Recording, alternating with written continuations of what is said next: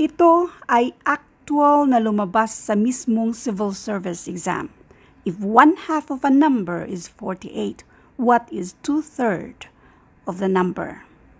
Now, para ma-master nyo kung paano ito sagutan at marami pa namang kahalintulad nito, sagutan natin itong post sa ating FB group na Philippine Civil Service Review for All. Let's solve the following. Kapag ma-master ninyo kung paano ito sagutan, paniguradong masasagutan nyo yung mga kahalintulad nito sa mismong actual na exam. Hindi nawawala yung mga kahalintulad nito sa mismong exam. So let's do number 1. Asan na yung number 1 dito? 15 equals 1/3 of P. Itong mga variables na ito yung hanapin natin, yung mga values niyan. Kapag si 1/3 ay pang-multiply dyan sa P, kapag matransfer sa kabila kasi kailangan natin i-isolate yung P para makuha natin yung value ni P. Pang-divide na siya dito sa 15. So therefore, this is 15 divided by 1/3 equals P. Huwag kalimutan yung division of fraction. Meron tayong fraction dyan. So, automatic doon tayo sa division of fraction. Nakopyahin lang si 15. Ito yung huwag niyong kalimutan.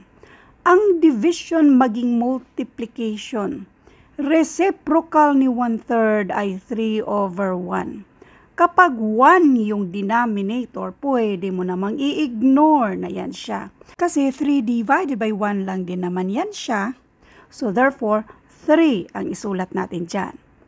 That will be 15 times 3 equals 45. So ang value ni P dito ay 45. Isa pang solusyon, doon tayo sa mismong pinaka-shortcut. Pero bago yun, dapat talagang malaman nyo yung pinaka-detalye. Now, yung isa pang solusyon, pwede namang ganito. Since 1 lang din ang nasa numerators dyan sa 1/3 natin, ito lang ang gagawin mo. I-multiply lang natin yan siya. 15 times 3 and this is equal to 45. So yan na yung value ni P. Nag-gets nyo ba yung shortcut? Kasi nag-division of fraction tayo. Reciprocal lang din naman sa pang-divide natin yung 1/3 na yan na magiging 3/1. So, i-multiply na lang natin. Now, doon tayo sa number 2. Kung gets nyo yung number 1, gets nyo rin kung paano natin gawin yung number 2. 1 lang din yung numerator. I-multiply lang natin yan. 11 times 5 and that is 55. Yan na yung value ni L. Yan na yung sagot. Next, number 3. 1 lang din naman yan siya. Ito lang ang i-multiply mo. 40 times 4, or 4 times 4, that is 16. So, sa 16 na yan, dagdag mo lang yung 0, or 40 times 4, that is 160. Yan na yung value ni Q.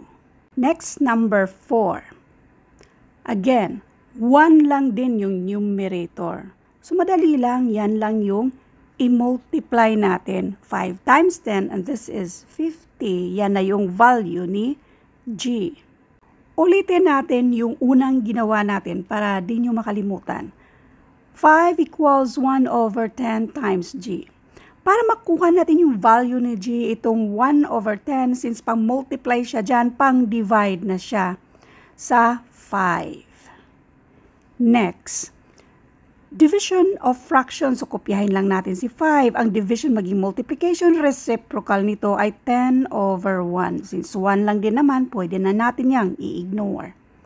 5 times 10 equals 50. Kaya 50 yung value ni G dyan.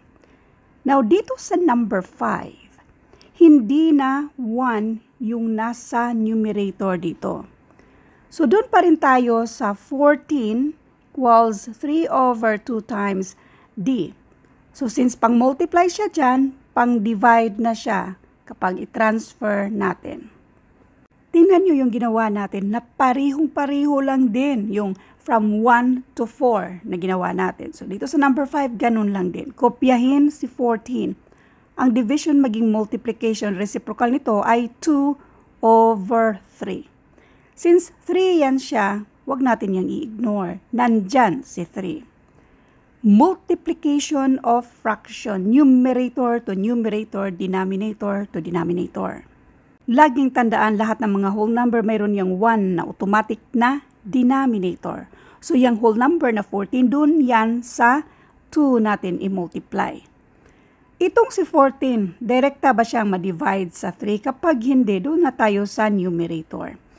14 times 2, and this is 28. 28 over 3, yan yung value ni D.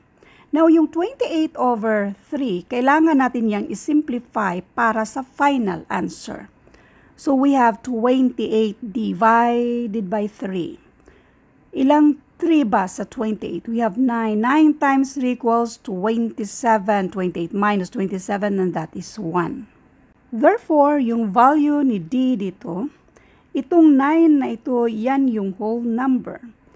Yung 1 na remainder, yan yung numerator. At kopyahin lang si 3 na denominator. Yan na yung sagot dito sa number 5. Therefore, yung shortcut dito, yung 14 equals 3 over 2 times D, yan lang yung i-multiply natin. This is 28. Tapos, itong numerator na 3, pang-divide na siya. So anyway, nasolve na natin yan, which is equal to 9 and 1/3.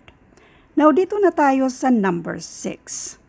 Si number 6, 85 equals 3/5 times F. Again, pwede namang idirekta nating i-multiply yan, 85 times 5, and this is 425, at yung numerator gawin nating pang-divide dyan. Anyway, doon tayo sa detalye para mas lalo nyong mag-gets. 85 equals 3 over 5 times F. Since pang-multiply itong 3/5 sa F, pang-divide na ngayon yan sa 85. So, 85 divided by 3/5 equals F. Division of fraction, kopyahin si 85. Ang division maging multiplication, reciprocal nito is 5 over 3 equals F. Kung hindi ito direktang ma-divide, doon tayo sa mga numerator. Yung whole number doon, yan i-multiply sa numerator na 5. 85 times 5, and that is 425. 425 over 3, yan yung value ni F. Diba, ganun lang din ang lalabas. Pwede siyang idirekta namang i-multiply, pero i-multiply natin sa reciprocal nitong 3/5. Ngayon itong 425 over 3, hindi pa yan yung final na answer. Kailangan nating i-simplify. So 425 divided by 3. Ilang 3 sa 4, 1. So this is 3 minus natin yan. So this is 12 divided by 3. This is 4. 4 times 3 equals 12. So 0 yan siya. Meron pa tayong 5. So i-drop natin si 5. Ilang 3 ba sa 5? 1 yan siya. So 1 times 3 equals 3. 5 minus 3, and this is 2. So ang sagot dito sa number 6, 141, yan yung whole number. Itong 2 na remainder, yan yung numerator. Kopyahin si 3 na pang-divide, yan yung denominator natin. So ito na yung final na answer dito sa number 6. Now, kung naintindihan nyo kung paano natin sinosolve si number 6, kaya nyo na sigurong isolve itong number 7 na idirekta na lang natin. 63 times 6, and this is 378. 378 divided by 5. Okay? Minomultiply lang natin itong si 63 sa reciprocal nitong 5 over 6. So ngayon, para i-simplify natin to, mag-divide tayo. 378 divided by 5. Ilang 5 sa 37? 7. 7 times 5, this is 35. 37 minus 5, this is 2. Bring down natin si 8. 28 divided by 5, that is 5. 5 times 5 equals 25. So, i-minus natin yan. We have 3. So therefore, yung 75, yan yung whole number natin. Yung remainder na 3, yan yung numerator. At kopyahin lang si 5 na denominator. Ito na yung final answer dito sa number 7. Next, number 8. Doon ulit tayo sa detalye para hindi nyo makalimutan. 4 equals 2 over 25 times y. Since pang-multiply siya dyan, kapag matransfer, pang-divide na siya sa 4. So, 4 divided by 2 over 25. Sa division of fraction, kopyahin lang si 4. Ang division maging multiplication, reciprocal nito ay 25 over 2. Now, kung kaya namang i-divide si 4 by 2, doon na tayo para hindi tayo doon sa mga malalaking numbers. 4 divided by 2, and that is 2. So, yung 2 na yan ang pang-multiply natin sa 25, which will give us 50. Otherwise, pwede namang yung 4, i-multiply natin sa 25 kasi yan yung mag-multiply tayo sa numerator.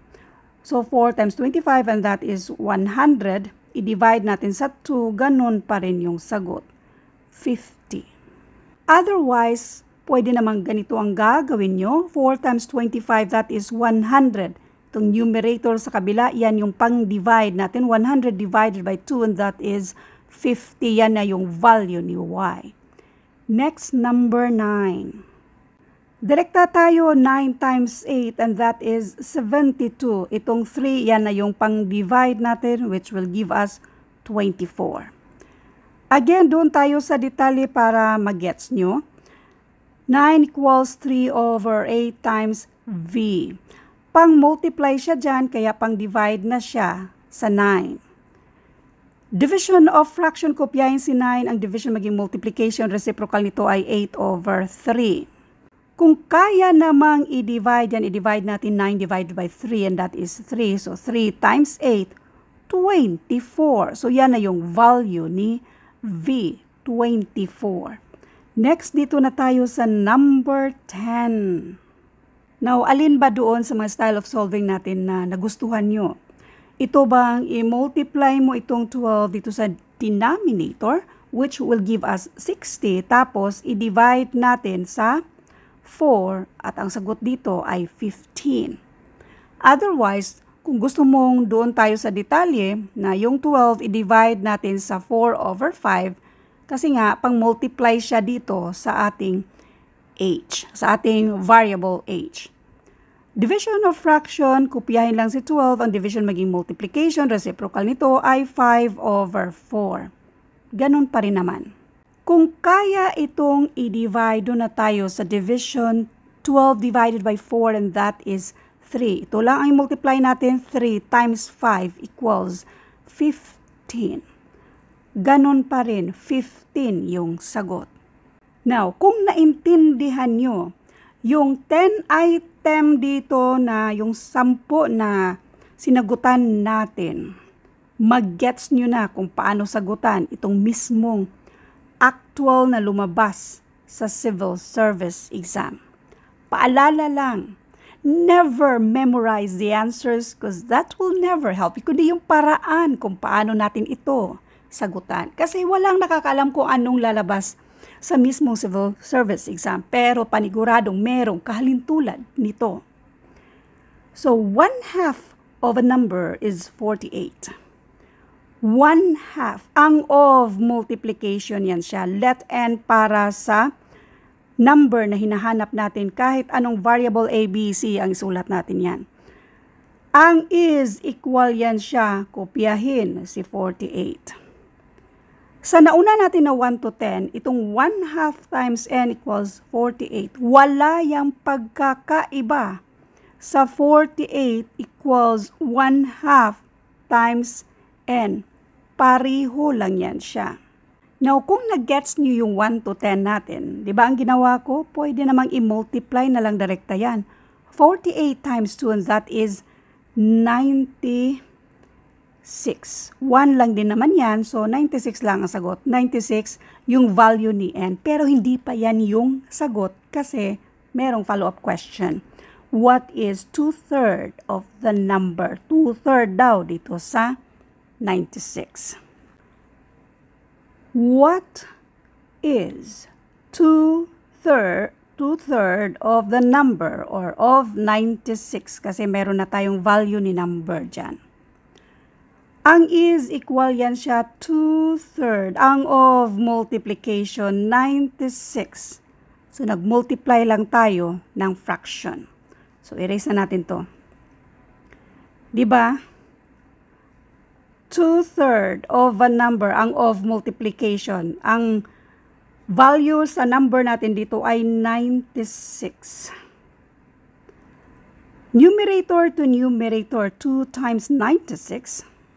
This is 192. I-divide natin sa 3. This is equal to 64. Now, instead na ito yung gagawin natin, pwede namang ganito.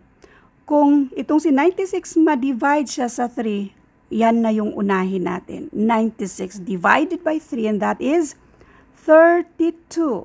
So, yung 32 na yan, i-multiply natin sa 2. 32 times 2 equals 64, kaya ang sagot dito ay 64. Letter C. Uulitin ko lang ha. Ito ay actual talagang lumabas dati sa civil service exam.